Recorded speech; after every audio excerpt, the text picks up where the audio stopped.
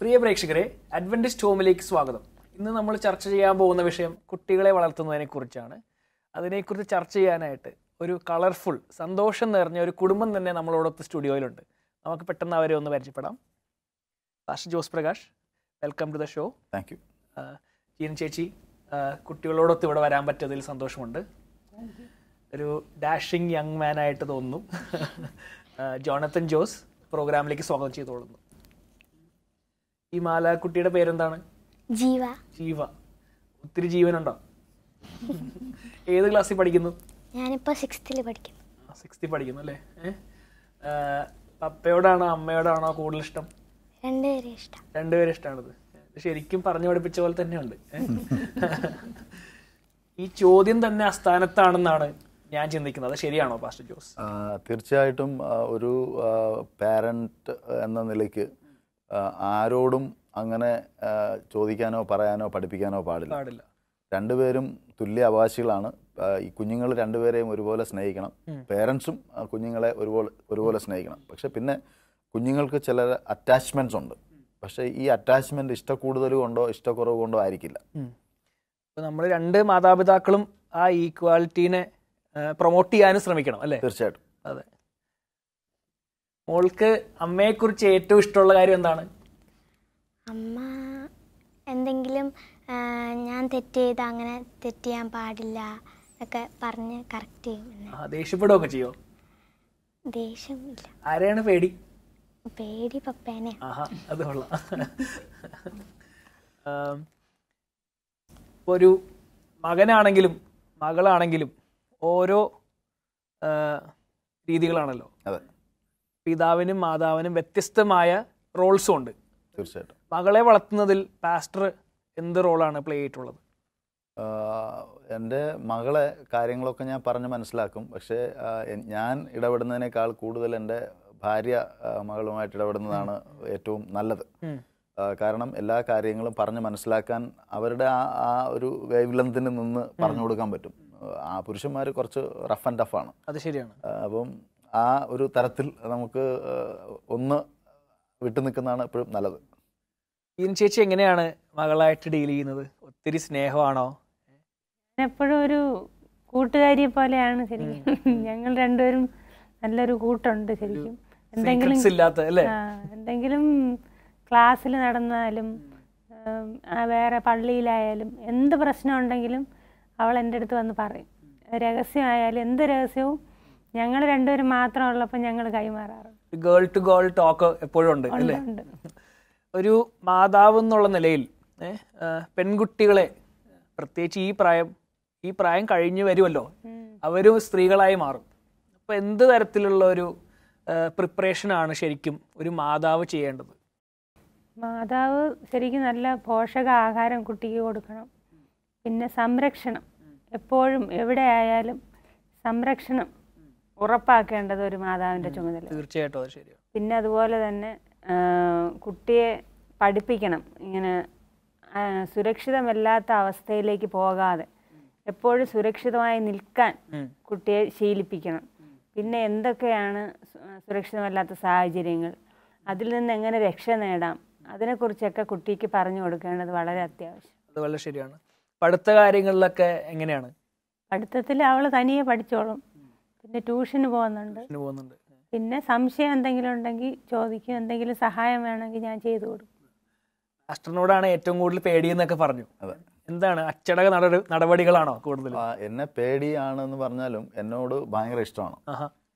പക്ഷേ ഈ പേടിയെന്ന് പറഞ്ഞാൽ അവളെ തെറ്റ് ചെയ്താൽ ശിക്ഷിക്കും എന്നുള്ള ഒരു പേടിയുണ്ട്. പക്ഷേ ഇതൊക്കെ ആണെങ്കിലും എല്ലാ കാര്യങ്ങളും വന്ന് തുറന്ന് സംസാരിക്കാനുള്ളതായ ഒരു വേദി ഞങ്ങളുടെ ഭവനത്തിലുണ്ട്.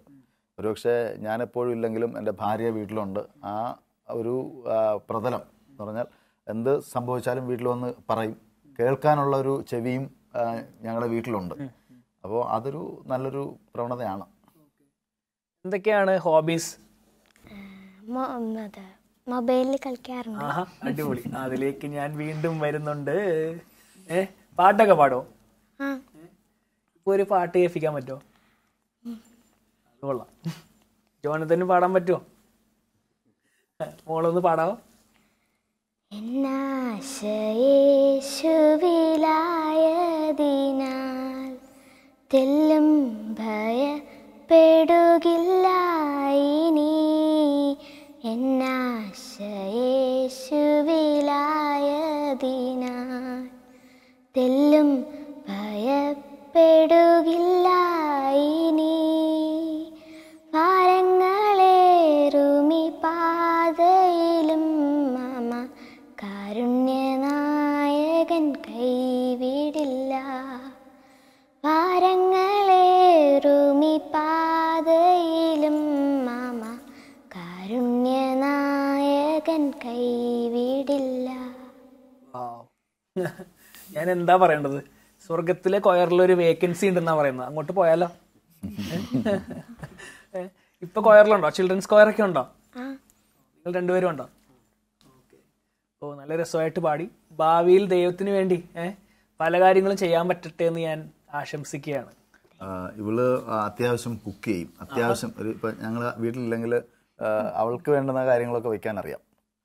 അത് നല്ലൊരു, അത് ശരിക്കും ഞാൻ ഓർത്തോണ്ടിരിക്കുവായിരുന്നു. ഈ വീട്ടിൽ ചെയ്തു തീർക്കേണ്ട കാര്യം, ഹൗസ് ഹോൾഡ് ചോർസിനെയൊക്കെ നിങ്ങൾ എങ്ങനെയാണ് ഇവരെ ഏൽപ്പിക്കുന്നത്? പഠിത്തത്തിനിടയിൽ അതൊക്കെ ചെയ്യിക്കുവോ? എങ്ങനെയാണ് അതിൻ്റെ ഒരു രീതി? ഇവർ ചെയ്യേണ്ടത് ഇവർ തന്നെ ചെയ്യും. കാരണം ആഹാരം കഴിച്ചിട്ട് പാത്രം കഴുകി വയ്ക്കുക, പിന്നെ എന്തെങ്കിലും അടുക്കി വയ്ക്കാനുണ്ടെങ്കിൽ ബുക്ക്, അവരുടെ സ്വന്തം ബുക്കെല്ലാം അവർ തന്നെ അടുക്കി വയ്ക്കും. അവർക്ക് ചെയ്യാൻ പറ്റുന്ന കാര്യങ്ങളെല്ലാം അവർ തനിയെ ചെയ്യും. നമുക്കെല്ലാവർക്കും ഇന്ന് നമ്മൾ ചിന്തിക്കാത്തതായ ആണെങ്കിലും നമ്മുടെ മാതാപിതാക്കൾ ഒരു അച്ചടക്കവും ഒരു ഹാർഡ് വർക്കിംഗ് മെന്റാലിറ്റി ഒക്കെ തന്നിട്ടുണ്ടല്ലോ. തീർച്ചയായിട്ടും. അതൊക്കെ കൊടുക്കാനായിട്ട് മക്കളിൽ എന്താണ് നിങ്ങൾ ചെയ്യുന്നത്?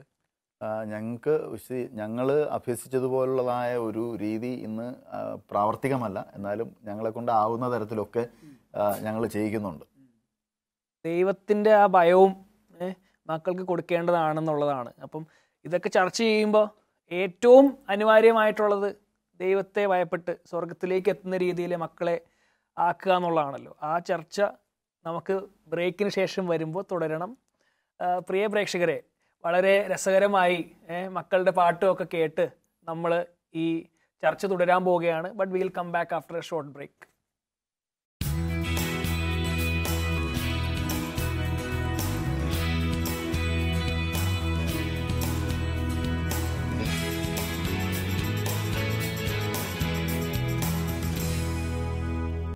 പ്രിയ പ്രേക്ഷകരെ, അഡ്വന്റിസ്റ്റ് ഹോമിലേക്ക് വീണ്ടും സ്വാഗതം. നമുക്ക് ചർച്ച തുടരാം. നമ്മൾ ബ്രേക്കിന് മുമ്പ് സംസാരിച്ചുകൊണ്ടിരുന്നത് എങ്ങനെയാണ് ആത്മീയത അല്ലെങ്കിൽ സ്വർഗത്തിലേക്കുള്ള ആ വഴി കുട്ടികൾക്ക് കാണിച്ചു കൊടുക്കുന്നത് എന്നാണ്. നിങ്ങളെങ്ങനെയാണ് അതിലേക്ക് നയിക്കുന്നത്? ശരിക്കും ഞങ്ങൾ തന്നെ ഞങ്ങളുടെ ജീവിതം കൊണ്ട് അവരെ കാണിച്ചു കൊടുക്കുന്നുണ്ട്. പിന്നെ മറ്റൊരു തരത്തിൽ വേദപുസ്തകം വായിക്കുന്നതിനെയും വീട്ടിലുള്ളതായ പ്രാർത്ഥന, മറ്റുള്ളവരോട് ഇടപെടുന്നത്, ഓരോരുത്തരോട് തമ്മിൽ വീട്ടിനകത്ത് തന്നെ അങ്ങോട്ടും ഇങ്ങോട്ടും സംസാരിക്കുന്നത്, ഇതൊക്കെ എങ്ങനെ സംസാരിക്കണം, എങ്ങനെ ഇടപെടണം, എങ്ങനെ പ്രതികരിക്കണം എന്നുള്ളതിനെ കുറിച്ചൊക്കെ ഞങ്ങൾ പറഞ്ഞു കൊടുക്കാറുണ്ട്. അപ്പോൾ എന്തെങ്കിലും ശബ്ദം ഉയർന്നു പോകുമ്പോൾ ഞങ്ങൾ പറയാറുണ്ട്, ഇങ്ങനെ അല്ല, ഈ ടോണല്ല വേണ്ടിയത്, ഇതിങ്ങനെ സഭ്യമായ രീതിയിൽ സംസാരിക്കണം. പിന്നെ ചിലപ്പോൾ ഇഷ്ടപ്പെട്ടതായ ആഹാരമൊക്കെ കുറച്ചൊക്കെ ഉണ്ടാക്കുമ്പോൾ തമ്മിൽ ഒരു പിടിയും ഉണ്ടാവും. അപ്പോൾ അത് എങ്ങനെ നമ്മൾ കൈകാര്യം ചെയ്യണം എന്നുള്ളതിനെ കുറിച്ചൊക്കെ ഞങ്ങൾ വളരെ പ്രാക്ടിക്കലായിട്ട് പറഞ്ഞു കൊടുക്കാറുണ്ട്. ആരോടാണ് വിഷമം വരുമ്പോൾ ആദ്യം വന്ന് ഇവർ പറയുന്നത്? രണ്ടുപേരടുത്തും പറയാറുണ്ട്. കൂടുതൽ സമയം ഞാനാണ് അവിടെ ഉള്ളത്. അപ്പം എന്ത് വിഷമം ഉണ്ടെങ്കിലും വന്ന് പറയും. എന്താണ് ഇപ്പൊ ചെയ്യുന്നത്? ഞാൻ ഇപ്പോൾ 10th-ലാണ്. 10th പഠിക്കുന്നല്ലേ? എന്താവണമെന്ന് ആഗ്രഹം? എന്താവണം ആഗ്രഹം എന്ന് ചോദിച്ചാൽ ഇപ്പോൾ പ്രത്യേകിച്ച് തീരുമാനിച്ചിട്ടില്ല. എന്നാലും ഒരു പാസ്റ്റർ ആവണമെന്ന് ആഗ്രഹമുണ്ട്. ഓ, അത് കൊള്ളാലോ. പാസ്റ്ററിന് ആ ഒരു ക്വാളിറ്റി ട്രാൻസ്ഫർ ചെയ്യാൻ പറ്റിയല്ലേ? അത് അവൻ്റെ ചോയ്സാണ്, ഞങ്ങളാരും നിർബന്ധിക്കുന്നതല്ല. ഇനി ഭാവിയിൽ എന്തായി തീരും എന്നുള്ളത് ദൈവത്തിൻ്റെ ഇഷ്ടമാണ്. നല്ലൊരു പാസ്റ്റർ ആകാനുള്ള എല്ലാ തന്മയത്വവും ഉണ്ട്. പള്ളിയിലൊക്കെ ഭയങ്കര ആക്റ്റീവ് ആണോ? ആക്റ്റീവ്. എന്തൊക്കെ ചെയ്യും? ഫീച്ചർ ടോക്ക് എടുക്കും, പിന്നെ AY പ്രോഗ്രാമിലൊക്കെ ഉണ്ടാവും, കൊയറിലുണ്ട്. ഓ, അത് നല്ല. Okay, all the best. ദൈവത്തിന് വേണ്ടി എന്തെങ്കിലും വലുതായി ചെയ്തു തീർക്കാൻ പറ്റട്ടെ എന്നുള്ള ആശംസയാണ്. Thank you. എങ്ങനെയാണ് നിങ്ങൾ അച്ചടക്ക നടപടികളൊക്കെ എന്തൊക്കെയാണ്? തെറ്റ് ചെയ്യുമ്പോൾ ശിക്ഷിക്കാറുണ്ട്. അത് വളരെ കർക്കശത്തോടുകൂടി തന്നെ കാര്യങ്ങൾ ചെയ്യാറുണ്ട്.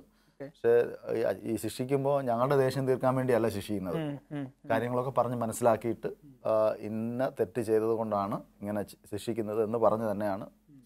അവർക്ക് അതിൽ പരിഭവമില്ല. അപ്പോൾ വേദനയ്ക്കും കരയും ഇതൊക്കെ ചെയ്യുമെങ്കിലും പിന്നെ അവർക്ക് ആ വിഷമം മാറും. ശിക്ഷിച്ചു എന്നുള്ള വിഷമം മാറും, പക്ഷെ ആ തെറ്റ് ചെയ്തു എന്നുള്ളതായ ആ ഒരു കുത്ത് എപ്പോഴും അവർക്കുണ്ടാവും. അത് ശരിയാ.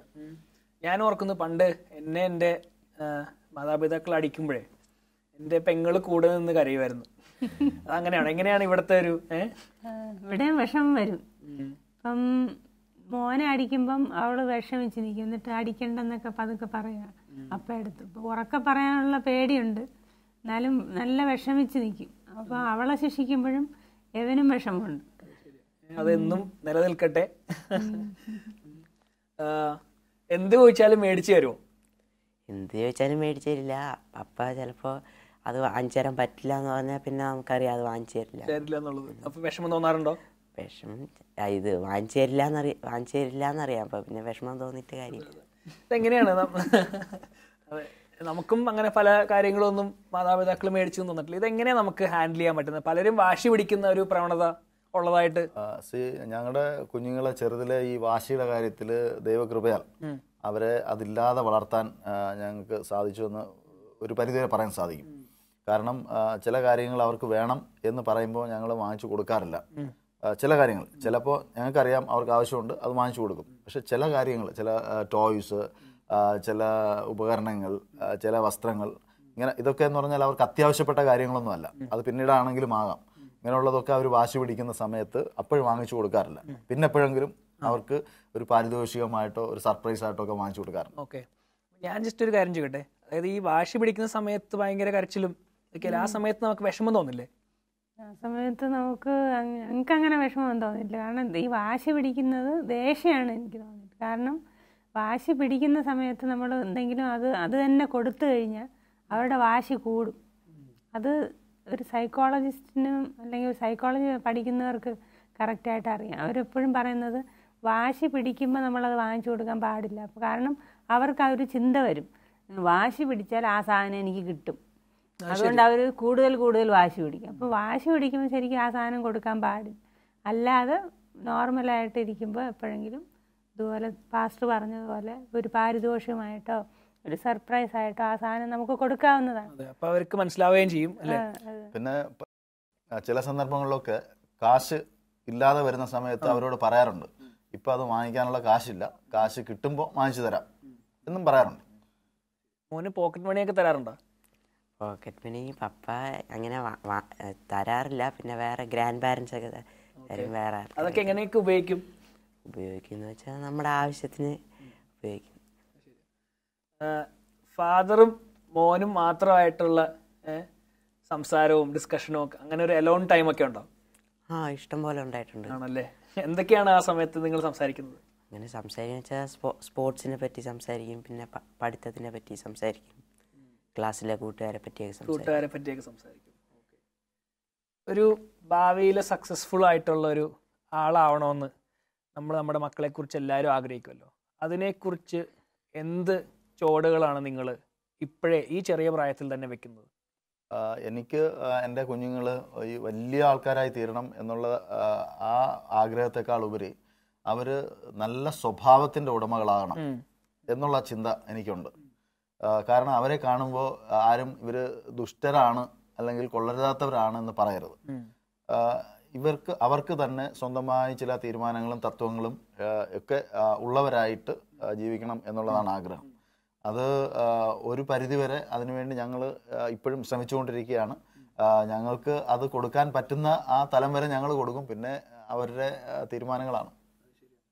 ഈ പഠന കാര്യത്തിൽ എങ്ങനെയാണ് നിങ്ങളിവരെ ട്രീറ്റ് ചെയ്യുന്നത്? ഭയങ്കര പ്രഷർ കൊടുക്കുന്നുണ്ടോ അതോ മോട്ടിവേഷനാണോ? എങ്ങനെയാണ് അതിൻ്റെ ഒരു രീതി? പഠനത്തിനുള്ള എല്ലാ സാഹചര്യവും ഞങ്ങൾ ഒരുക്കി കൊടുക്കും. പിന്നെ അങ്ങനെ ഭയങ്കര പ്രഷറൊന്നും കൊടുക്കാറില്ല, ഇന്ന ഫസ്റ്റ് വാങ്ങിക്കണം.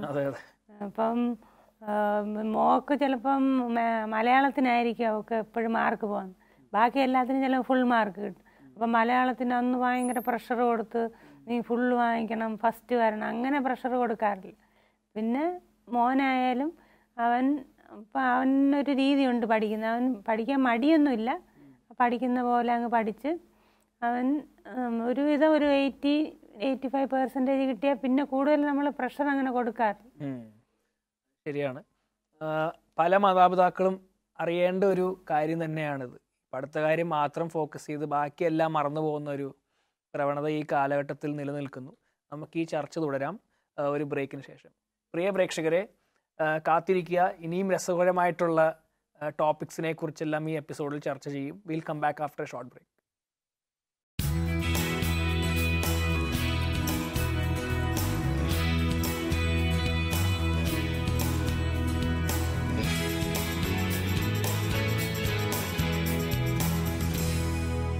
പ്രിയ പ്രേക്ഷകരെ, അഡ്വന്റിസ്റ്റ് ഹോമിലേക്ക് സ്വാഗതം. നമുക്ക് ആ ചർച്ച തുടരാം. നമ്മൾ പഠിത്ത കാര്യത്തെക്കുറിച്ചായിരുന്നു പറഞ്ഞുകൊണ്ടിരുന്നത്. അപ്പം നിങ്ങൾ തീർച്ചയായിട്ടും നിർബന്ധിക്കുന്നില്ല എന്ന് പറഞ്ഞു. പക്ഷെ എന്നാലും നമുക്കത് അപ്പാടെ ഇല്ല എന്ന് പറയാനും പറ്റില്ല. അപ്പം നിങ്ങൾ എന്തൊക്കെ നടപടികളാണ് സ്വീകരിക്കുന്നത്? ഇവർ ശരിയായിട്ട് ഞങ്ങളുടെ വീട്ടിൽ തന്നെ ഒരു ടൈം ടേബിൾ എഴുതി ഒട്ടിച്ചിട്ടുണ്ട്. അവർ ഏതൊക്കെ സമയത്തിൽ എന്തൊക്കെയാണ് ചെയ്യേണ്ടതെന്ന്. അത് അക്ഷരാർത്ഥത്തിൽ അവർ പാലിച്ചില്ലെങ്കിലും ആ ഒരു ധാരണ ഉൾക്കൊണ്ടുകൊണ്ട് മിക്കവാറും അവർ അനുവർത്തിക്കാറുണ്ട് കാര്യങ്ങളൊക്കെ. എത്ര മണിക്കാണ് എണീക്കുന്നത് ഈ ടൈം ടേബിൾ അനുസരിച്ച്? ടൈം ടേബിൾ അനുസരിച്ച് 5:30 എണീക്കും അല്ലേ? ചിലപ്പോൾ 6 മണിയൊക്കെ ആവും. അപ്പൊ എങ്ങനെയാണ്? ഒത്തിരി വിളിച്ചതിന് ശേഷമൊക്കെ ആണോ ഇവര് എണീക്കുന്നത്? ഞാൻ ചിലപ്പോൾ കുറേ പ്രാവശ്യം വിളിക്കേണ്ടി വരും. അവരപ്പ വിളിച്ചു കഴിഞ്ഞാൽ പെട്ടെന്ന് എണീക്കും. നമ്മള് ബൈബിൾ ഉടനീളം നോക്കുമ്പോൾ ദാനിയേലും ജോസഫും മോശയും ക്രിസ്തു അടക്കം അവരെല്ലാവരും ചെയ്യുന്ന എല്ലാ കാര്യങ്ങളിലും ഏറ്റവും ബെസ്റ്റ് എഫേർട്സ് ഇടുകയും അവർ ഈ ലോകത്തിൽ തന്നെ one of the best people of their times അങ്ങനെ ആയി മാറിയല്ലോ. അപ്പം ഈ കാലഘട്ടത്ത് നമുക്ക് മക്കളെ അങ്ങനത്തെ രീതിയിലേക്ക് വാർത്തെടുക്കാൻ എന്താണ് ചെയ്യേണ്ടത്? നമ്മൾ അവർക്ക് കൊടുക്കുന്ന ട്രെയിനിങ്, നമ്മൾ അവരോട് പറഞ്ഞു കൊടുക്കുന്നതായ വാല്യൂസ് ഇതിന് സഹായകരമാവും. ഇപ്പോൾ അവരെ സംബന്ധിച്ചിടത്തോളം നല്ല മാർക്ക് വാങ്ങിക്കുന്നതാണ് ഈ ലോകത്തിലെ ഏറ്റവും വലിയ സംഭവം എന്ന് പറഞ്ഞു കൊടുത്തു കഴിഞ്ഞാൽ അവരതിന് മാത്രം മുതിരും. പക്ഷേ അവരുടെ സ്വഭാവം, ദൈവത്തിൽ അവരിലുള്ളതായ ആശ്രയം, ഇതൊക്കെയാണ് അവരെ വിജയത്തിലേക്ക് നയിക്കുന്നത് എന്ന് നമ്മൾ പറഞ്ഞു കൊടുക്കുമ്പോൾ തീർച്ചയായിട്ടും അവർ അത് അറ്റൻഡ് ചെയ്യുന്നതിന് വേണ്ടിയുള്ളതായ ശ്രമങ്ങൾ നടത്തും. അപ്പോൾ അതാണ് കുഞ്ഞുങ്ങൾക്ക് ഏറ്റവും ആവശ്യം ആയിട്ടുള്ളതും. അതല്ലാതെ മാർക്ക് വാങ്ങിക്കുന്നവനോ, നാട്ടിലൊരു സാധാരണ പറയാറുണ്ട്, ഏറ്റവും കുറച്ച് മാർക്ക് വാങ്ങിക്കുന്നവർ ഈ ഏറ്റവും കൂടുതൽ മാർക്ക് വാങ്ങിക്കുന്നവരൊക്കെ അവസാനം ഭരിക്കുന്നൊരു അവസ്ഥയാണ്. അപ്പം മാർക്ക് വാങ്ങിക്കുന്നതല്ല, പക്ഷെ സ്വഭാവ രൂപീകരണവും ദൈവത്തിൽ എത്രമാത്രം അവർ ആശ്രയിക്കുന്നു അത്രമാത്രം അവർക്ക് ഈ ലോകത്തിൽ വളരെ ശക്തന്മാരായി ജീവിക്കാൻ സാധിക്കും. നമ്മുടെ സമയത്തിൻ്റെ ഓരോ നിമിഷവും വിലപ്പെട്ടതാണെന്ന് നമ്മളെല്ലാവരും ചിന്തിക്കുന്നു. ഇപ്പം പാസ്റ്റർ ജോസ് ആണെങ്കിലും ജീന ചേച്ചി ആണെങ്കിലും ഓരോ നിമിഷവും വിലപ്പെട്ടതായി കണ്ടാണ് ജോലിയൊക്കെയും ചെയ്യുന്നത്. ആ ഒരു പ്രിൻസിപ്പിൾ മക്കളിലേക്ക് നമുക്ക് എങ്ങനെ കൊടുക്കാൻ പറ്റും? അതെപ്പോഴും അവരോട് ഞാൻ പറയാറുണ്ട്, സമയം വിലപ്പെട്ടതാണ്, സമയം കളയരുത്, ഓരോ നിമിഷവും അത് സൂക്ഷിച്ച് ചിലവാക്കണം, വെറുതെ ഇരിക്കാൻ പാടില്ല എന്ന് പറഞ്ഞാൽ ഓരോന്നും തക്കത്തിൽ വിനിയോഗിക്കാനുള്ള കാര്യങ്ങൾ ഞങ്ങൾ അവരോട് പറഞ്ഞു കൊടുക്കാറുണ്ട്. അവരും അധികം സമയം ഒന്നിനും കളയാതെ കാര്യങ്ങൾ കൃത്യമായി ചെയ്യുന്നവരുമാണ്. ആരാണ് best friend? Best friend John's അല്ലേ? നിങ്ങൾക്കറിയാമോ ഇവരുടെ കൂട്ടുകാരെയൊക്കെ? ഇവരുടെ കുറേ ക്ലോസ് ഫ്രണ്ട്സിനൊക്കെ ഞങ്ങൾക്കറിയാം. അവരുടെ വീടുകൾ അറിയാം, ചിലരുടെ പേരൻസിനെ അറിയാം, അവരുടെ ഫോൺ നമ്പേഴ്സ് അറിയാം. അപ്പോൾ കുറേ കാര്യങ്ങളൊക്കെ അറിയാം. നിങ്ങൾക്കതിൽ ഈ സുഹൃത്തുക്കളെ തിരഞ്ഞെടുക്കുന്നതിനെ കുറിച്ച് എന്തെങ്കിലും പറഞ്ഞു കൊടുക്കാറുണ്ടോ? അത് നിങ്ങളുടെ സർവൈലൻസിലുള്ള ഒരു കാര്യമാണോ? ഞങ്ങൾ പലപ്പോഴും പറയാറുണ്ട്, നല്ല ഫ്രണ്ട്സിനെ മാത്രമേ കൂട്ടുപിടിക്കാവൂ എന്ന് പറയാറുണ്ട്. കാരണം ഓരോരുത്തർ ആദ്യ കാലഘട്ടങ്ങളിലൊക്കെ ഇവർ കുറേ ഇപ്പം 3-4 ക്ലാസ് ഒരുമിച്ച് ഇങ്ങനെ കയറി വരികയാണ്. അപ്പോൾ ആദ്യമൊക്കെ ചോദിക്കാറുണ്ട്, ആരെങ്കിലും വിളിക്കുമ്പോൾ ആരാണ്, അവൻ എത്ര മാർക്ക് കിട്ടാറുണ്ട്, അവർ എങ്ങനെയാണ്, അവരുടെ ഫാമിലി ബാക്ക്ഗ്രൗണ്ട് എങ്ങനെയാണ്, ഇതൊക്കെ ചോദിക്കാറുണ്ട്. അപ്പോൾ ഞാൻ പറഞ്ഞു കൊടുക്കാറുള്ളത്, നല്ല ഫ്രണ്ട്സിനെ കിട്ടിയാലേ നിനക്ക് നല്ലതായിട്ട് വളരാൻ പറ്റുള്ളൂ. ഞാനത് ചോദിക്കാൻ കാരണം ഇപ്പം നമ്മൾ ഇവർ മക്കളെന്നുള്ള നിലയിൽ സ്കൂളിലൊക്കെ പോകുമ്പോഴും ഒക്കെ നോൺ അഡ്വന്റിസ്റ്റ് ആയിട്ടുള്ള പിള്ളേരൊക്കെ ആയിട്ടാണ് ഇടപെടുന്നത്. അപ്പം അവരെ സംബന്ധിച്ചോളം പാർട്ടിങ്, ഡാൻസ് കളിക്കുക, ഇപ്പം പിള്ളേരുടെ രീതിയിൽ അവർ മൊബൈൽ ഉപയോഗിക്കുന്നത് ഒക്കെ പല രീതിയിലാണ്. അപ്പം ഇവരെന്തും എങ്ങനെ വ്യത്യസ്തമായിട്ട് നിൽക്കാൻ കഴിയും എന്നുള്ളതിനെ കുറിച്ച് എങ്ങനെ? ഇവർക്ക് ഞങ്ങൾ ഒരുപാട് കാര്യങ്ങളിൽ ചില വ്യക്തതകൾ വരുത്തിയിട്ടുണ്ട്. നമ്മുടെ ലൈഫ് സ്റ്റൈൽ എന്തായിരിക്കണം, അവരുടെ ലൈഫ് സ്റ്റൈൽ എങ്ങനെയാണ് എന്നുള്ളതിനെ കുറിച്ചൊക്കെ വളരെ വ്യക്തമായ ധാരണകൾ കൊടുത്തിട്ടുണ്ട്. അപ്പോൾ അവിടുന്ന് ഒരു പ്രഷറുണ്ടോ? ഇങ്ങനെ ക്ലാസ്സിൽ നിന്ന് പിള്ളേരൊക്കെ എന്തെങ്കിലും പറയാറുണ്ടോ? നമ്മളുടെ ഒരു രീതി ഡിഫറെൻ്റ് അല്ലേ, അതിലെന്തെങ്കിലും ആരെയും കളിയാക്കുക അങ്ങനെ എന്തെങ്കിലും ഒക്കെ ഉണ്ടോ? കളിയാക്കാറില്ല, എന്നാലും അവര് പറയാറുണ്ട് നിങ്ങൾ എന്താ ഇങ്ങനെയാണ്, അങ്ങനെ ചോദിക്കാറൊക്കെ. അപ്പൊ ആ ഒരു പ്രഷറിനെ നമ്മളെങ്ങനെ? ചില കുട്ടികൾ എന്നോട് വിളിച്ച് ചോദിക്കാറുണ്ട്, സാറേ ജോനതാനെ ഇങ്ങനെ വിടുവോ, അതിന് വിടുവോ, ഇതിനോട്. അപ്പോൾ ഞാൻ പറയും ഇല്ല, ഇത് ഞങ്ങൾക്ക് പറ്റില്ല എന്ന് വളരെ വ്യക്തമായിട്ട് പറയാറുണ്ട്. നമ്മളിപ്പോൾ ഒരു മോഡേൺ യുഗത്തിലാണല്ലോ, എല്ലാവരും മൊബൈൽ ഫോണിൻ്റെയും ഇൻ്റർനെറ്റിൻ്റെ അകത്തൊക്കെയാണ് ജീവിക്കുന്നത്. കാലഘട്ടത്ത് കിഡ്സ് ഫേസ്ബുക്ക് ആപ്പൊക്കെ ഉണ്ട്. നമുക്ക് എങ്ങനെ ഇതൊക്കെ നിയന്ത്രിക്കാൻ കഴിയും? ഇത് ഏറ്റവും നല്ല രീതി എന്ന് പറഞ്ഞാൽ അവർക്ക് ഈ മൊബൈൽസ് ഉപയോഗിക്കാൻ കൊടുക്കാതിരിക്കലാണ്. പിന്നെ ഉപയോഗിച്ച് അവർ ഇത് പരിചരിച്ച് ഇവരുടെ ഫ്രണ്ട്സുമായിട്ട് പിന്നെ അവർ ചാറ്റ് ചെയ്യുകയും വിളിക്കുകയും ഇതൊക്കെ ചെയ്ത് കഴിഞ്ഞാൽ പിന്നെ സ്വാഭാവികമായിട്ടും അവർക്ക് തനിയൊരു മൊബൈൽ ഇല്ലെങ്കിലും വീട്ടിൽ വരുമ്പോൾ പേരൻസിൻ്റെ മൊബൈൽ എടുത്ത് അതിൽ പണിയാൻ തുടങ്ങും. മൊബൈൽ കോൾസിന് വേണ്ടി ഉപയോഗിക്കുന്നത് നല്ലതാണ്, പക്ഷേ മറ്റു കാര്യങ്ങളിൽ ഉപയോഗിക്കാതിരിക്കുന്നതാണ് നല്ലത്. ഇൻ്റർനെറ്റ് പഠിത്ത കാര്യങ്ങൾക്കൊക്കെ ആയിട്ട് ഉപയോഗിക്കുന്ന ഒരു കാലഘട്ടത്തേക്കാണ് നമ്മൾ പോയിക്കൊണ്ടിരിക്കുന്നത്. അപ്പോൾ നമുക്കിതെങ്ങനെ ആവശ്യങ്ങൾക്ക് ഉപയോഗിക്കുകയും പിന്നീട് മാറ്റി വയ്ക്കാൻ പറ്റുന്ന, അതെങ്ങനെയാണ് അതിൻ്റെ ഒരു രീതി? ചില ആവശ്യങ്ങൾക്ക് മൊബൈൽ ഉപയോഗിച്ചേ മതിയാവും. കാരണം പ്രത്യേകിച്ച് ഇവൻ 10th പഠിക്കുമ്പം അതിലൊരു പ്രോജക്റ്റൊക്കെ ചെയ്യാൻ വേണ്ടിയിട്ടും മൊബൈലിൽ നോക്കി കുറേ ഡീറ്റെയിൽസ് കളക്ട് ചെയ്യാറുണ്ട്. സാധാരണ അതിനു വേണ്ടി ഉപയോഗിക്കാറുണ്ട്. അല്ലാതെയും വേണമെന്ന് വാശി പിടിക്കും, പക്ഷേ കൊടുക്കാറില്ല. ഇത് ശരിക്കും പറഞ്ഞാൽ നിങ്ങളൊരു ലൈഫ് ടൈം എടുത്ത് മനസ്സിലാക്കിയ കാര്യങ്ങളെല്ലാം ഒരു എപ്പിസോഡിൽ എങ്ങനെ നമുക്ക് ഒതുക്കാൻ കഴിയും അല്ലേ? ഈ ചർച്ചയിൽ പങ്കെടുത്തതിന് നന്ദി. പ്രത്യേകിച്ച് ജീവക്കുട്ടിക്കും മാസ്റ്റർ ജോണത്തനും ഈ പ്രോഗ്രാമിൽ പങ്കെടുത്തതിന് നന്ദി പറയുന്നു. നമുക്ക് ജസ്റ്റ് ഒന്ന് പ്രാർത്ഥിച്ച് അവസാനിപ്പിച്ചാലോ? ഓക്കെ. ഞങ്ങളെ സ്നേഹിക്കുന്ന നല്ല ദൈവമേ, സ്വർഗീയ പിതാവേ, ഒരു നല്ല കുടുംബജീവിതം കെട്ടിപ്പടുക്കുവാൻ സ്വർഗത്തിലെ ദൈവം ഞങ്ങളെ സഹായിച്ചതിനാൽ സ്തോത്രം ചെയ്യുന്നു. ഞങ്ങളുടെ പ്രേക്ഷകരെ അനുഗ്രഹിക്കുമാറാകണമേ. കുടുംബജീവിതത്തിൽ ഉണ്ടാകുന്നതായ എല്ലാ പ്രയാസങ്ങളെയും സ്വർഗത്തിലെ ദൈവത്തിലേക്ക് സമർപ്പിച്ച് അങ്ങയിൽ ധൈര്യം പ്രാപിച്ച് കുടുംബജീവിതം മുൻപോട്ട് കൊണ്ടുപോകാൻ ഓരോരുത്തരെയും അങ്ങ് സഹായിക്കണമെന്ന് യേശുവിൻ്റെ ധന്യമുള്ള നാമത്തിൽ അപേക്ഷിക്കുന്നു. കൃപയോടെ കേൾക്കുമാറാകണമേ. ആമേൻ. ചേച്ചി ജോസ് പ്രകാശ്, കുടുംബത്തോടെ നിങ്ങൾ ഈ പ്രോഗ്രാമിൽ പങ്കെടുക്കാൻ വന്നതിൽ നന്ദി പറയാണ്. സന്തോഷമുണ്ട്. Thank you. പ്രിയ പ്രേക്ഷകരെ, സ്വർഗത്തിൻ്റെ തൂണുകളെ സൃഷ്ടിക്കാൻ ഓരോ മാതാവിനും പിതാവിനും കഴിയട്ടെ എന്നുള്ള പ്രാർത്ഥനയോടെ ഞങ്ങൾ ഈ പ്രോഗ്രാം അവസാനിപ്പിക്കുന്നു. Thanks for watching Adventist home. ഇനിയും ചോദ്യങ്ങൾ ബാക്കിയുണ്ടെങ്കിൽ സ്ക്രീനിൽ കാണുന്ന അഡ്രസ്സിൽ ബന്ധപ്പെടാവുന്നതാണ്.